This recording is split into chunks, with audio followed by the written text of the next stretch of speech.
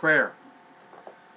What oxygen is to the soul, oxygen is to the lungs, prayer is to your soul. We should always strive to grow deeper in our prayer life. So 3 short tips to help us to really grow in our prayer life, which is another way of saying growing in our relationship with God. And the first is to read up on prayer. There are many spiritual classics you can read.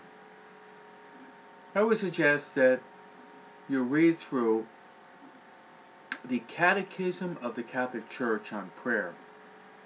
The Catechism of the Catholic Church is divided into 4 parts. The dogmatic part, or the Creed, which explains what we say in the Mass on Sunday. I believe in God the Father Almighty. Then the second part is the part on human acts, or morality of the 10 Commandments. Then the third part is on the sacraments, channels of grace. And finally, the last part in the Catechism is on prayer. The importance of prayer to unite ourselves with God, to avoid temptations, to get close to God, to attain interior peace of soul. So read up on prayer. Second is, find a time, specific time, and a place that you can be praying every day. What I'm saying is, man is a creature of habits. We've got many natural habits. Unfortunately, we do not form the most important habit, which is the habit of prayer.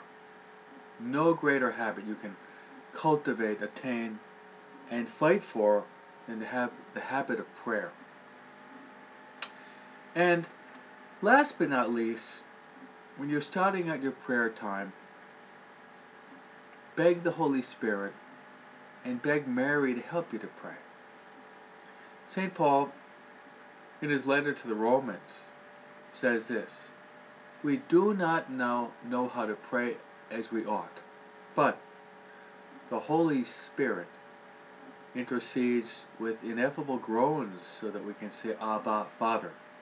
So the Holy Spirit is interior master or teacher of prayer. And also turn to Mary. Mary, who's known as the mystical spouse of the Holy Spirit. Ask Mary to help you to pray.